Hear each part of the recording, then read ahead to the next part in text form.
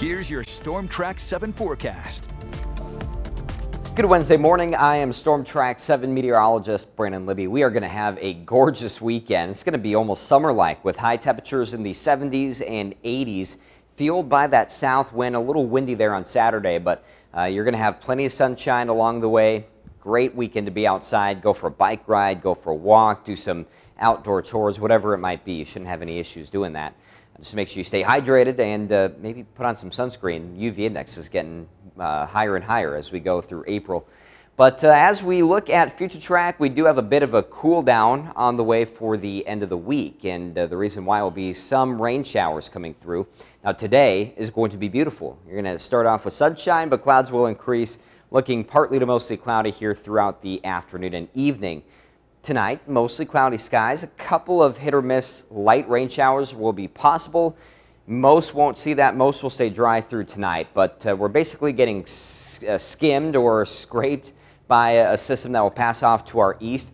So throughout tomorrow, especially east of I-380, you're going to have the chance for some scattered light to moderate rain showers. They'll be on and off throughout the day. Really just kind of missing most of the action here with this system. We'll keep a couple of those isolated chances in through Thursday night, and then those will move further off to the southeast. Friday, we're back to sunshine, and that's going to just keep us on the sunny side here through the weekend. Here's a look at the rain forecast through Friday. Not going to be a lot. Not a major rainfall producer for us.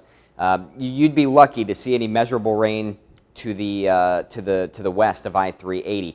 East of I-380, maybe up to a quarter inch, but even that might be pushing it for Dubuque. Probably more likely 1/10 of an inch to 2/10 of an inch of rain. Winds, though, will be getting strong for tomorrow with that system coming through. We're going to look at a very light wind for today, not more than 10 miles per hour. And then throughout the day tomorrow, winds turn northwesterly and gusts will be up to 40 miles per hour. We'll keep that blustery northwest wind through Friday as well. And so temperatures will take a dip a little bit after today. Highs are going to be in the upper 60s and low 70s. So again, a gorgeous day today, especially with that light wind. Mid to upper 40s for tonight, just a 20% chance for rain. Most will stay dry with the cloud cover. And then even 40% tomorrow might be pushing it, but you'll have chances for that more so in the east. Otherwise, partly sunny skies off to the west. Highs will be in the mid to upper 50s, close to 60 for some there in the far southwest, but definitely going to be windy. And then on Friday, it should be the low to mid 60s across the area with the sunshine and still some pretty strong winds, but we'll get those winds in from the south over the weekend, which is a big reason why we warm up. Still 80 on Monday with a chance for rain, but more so Monday night into Tuesday. Some pockets of heavy rain and thunderstorms look pretty likely right now, and we'll have to watch for some strong storms, but that's going to cool things down. Highs are going to be in the 70s and 60s for the rest of the week next week.